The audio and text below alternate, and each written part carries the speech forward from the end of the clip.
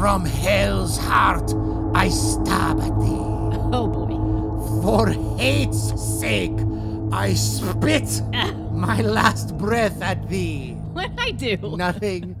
But I'll tell you what we did was we just, to get in the mood for this sketch, we watched the original Star Trek episode, Space Seed, with Khan, and Star Trek II, The Wrath of Khan, the movie, the great movie. Now we're all keyed up. I'm all keyed up.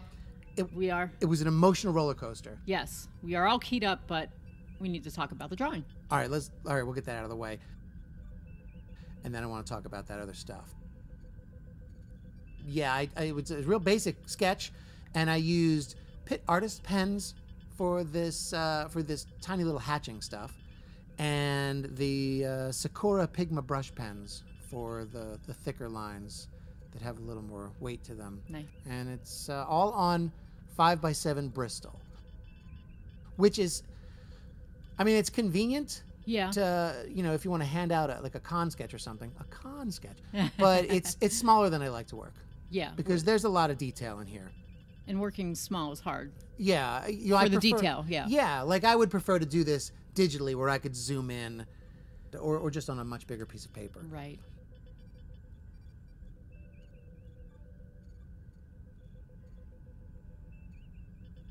It's not this scene really didn't occur in the film or the show. Yeah. This is kind of an amalgam of things.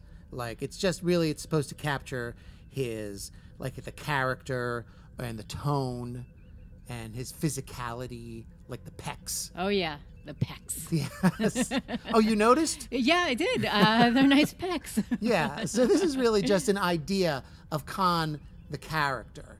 It's not supposed to be a portrait of Ricardo Montalban, who was made for this part. He was perfect. Perfect. And, so while the likeness isn't dead on, I think it's about as good as what they sculpted into the MEGO action figure. Oh, yeah. Yeah. Yeah, it's fine. It's good. It's fine. Now, episode 22 or 23, depending on if you count the pilot of the original series, Space Seed. That's where we meet Khan. What are your thoughts? Well, he's scary. He's scary. Brutal. Yeah. Yeah. But I think he's charming. He is disarmingly charming. Yeah. Like some tyrants can be. Right. Exactly. But yeah, I could tell that you found him charming. I have a feeling that you would have pulled a Lieutenant MacGyver's, and helped him overthrow the Enterprise. Yeah, I might have. I might have too. Yeah, right? Yeah. I mean, even Kirk and his crew were talking about that. Right, they're sitting around the table, and they're talking with admiration about Khan's accomplishments. But, like we said, he's a dangerous tyrant. Dangerous. And by his own account, 5 times as strong as a regular human. Right, so dangerous. Yeah, and at some point he gets into a fight with Kirk, a physical fight. Right. Who just defeated the Gorn. He did. So, what was Khan thinking? Right. I guess he didn't know. Well, all right, so then Kirk does defeat Khan, spoilers, and he sends him down with his entire crew of genetically altered Supermen to Ceti Alpha Five. Yes. This is Ceti Alpha Five. That's at the end of the episode. He sends them down there, and he tells them, look, make a go of it.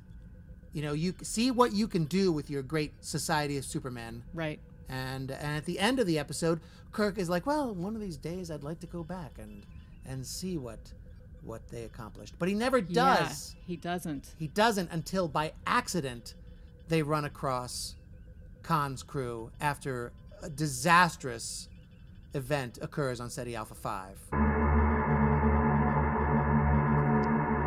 And that's where we come in with Star Trek II, The Wrath of Khan. Right. Now, your impressions of Khan in that movie. Well, it's 15 years later, right? 15 years have passed. Lots of stuff has happened. Right. He doesn't seem to be as charming to me. No, Ceti Alpha 6 blew up. Right. And it knocked Ceti Alpha 5 out of orbit. Yeah. His crew has been decimated. His wife, MacGyver's, I'm assuming. Yeah. His wife is dead. Right. And he is angry. Angry at Starfleet Yeah. particularly angry at Kirk. Kirk. So, not as charming? Not as charming, just because he's after Kirk. Right. Well, Yeah. you wouldn't be charming either after all that. No. Yeah. And he was fueled by vengeance Yes. against Kirk, which is interesting because clearly he's read Moby Dick. They show it on his bookshelf, and he Right. quotes it the whole movie. He does. But he failed to learn the lesson of Moby Dick. Yes. I don't think he finished the book. He might not have had time to finish it, He might not have. trying to survive on that planet. Ah, the line, "Still alive, my old friend." Still, old friend, you've managed to kill just about everyone else. But like a poor marksman, you keep missing the target. You're going to be quoting the movie all day, aren't you? I am going to quote it the whole day. Feel free to join in. All Because right. you know what? It gets under your skin. It does. It's a great episode and it's a great movie.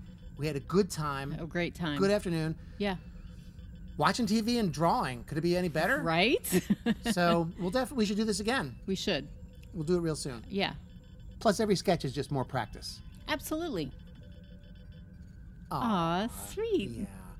You know, we learned that the real Wrath of Khan was the friends we made along the way.